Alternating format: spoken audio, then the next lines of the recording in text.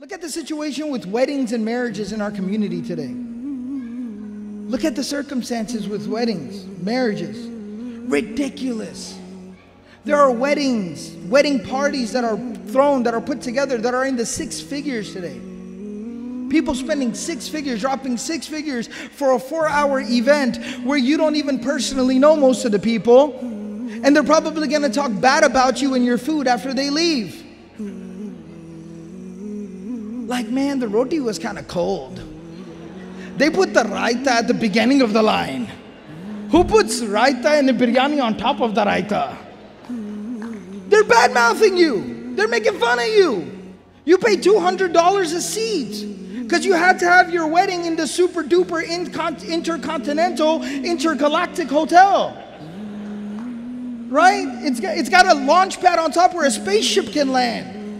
Just in case if any Martians wanted to come to your wedding. We have relatives there too, you know?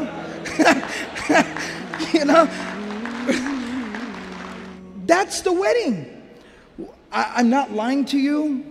I wish I was lying. I wish I was joking. I've been invited to an aqiqah, the birth of a child, the feast at the birth of a child that costs like upwards of 40, 50 grand. What are we doing?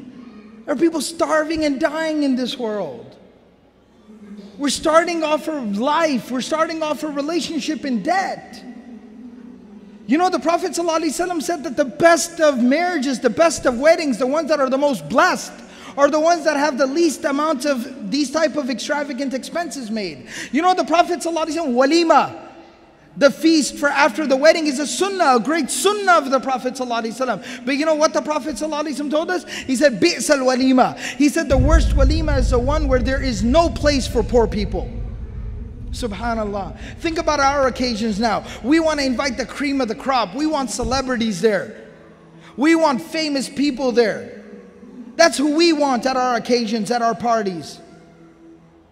And the Prophet ﷺ saying that's the worst possible way to celebrate.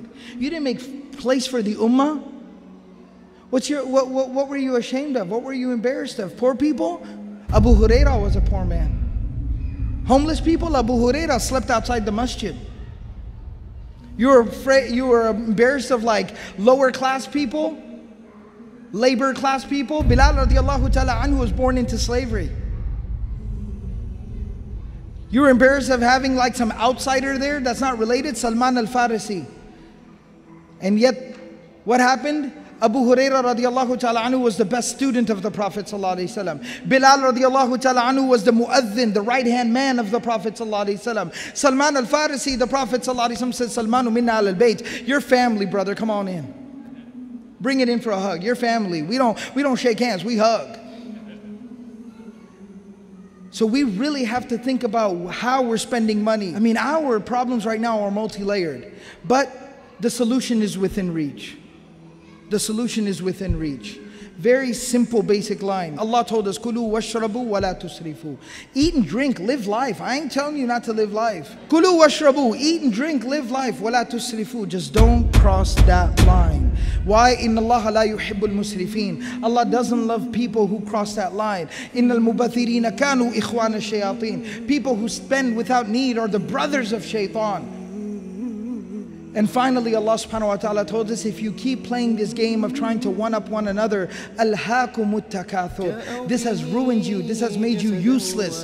Hatta zurtumul maqabir. Take a look at where you're going and see what you've prepared for where you're going.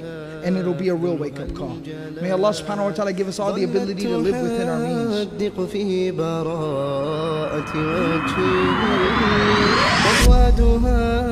من فرط لوعتها التقات واسترجعت ذكراه منذ أتت به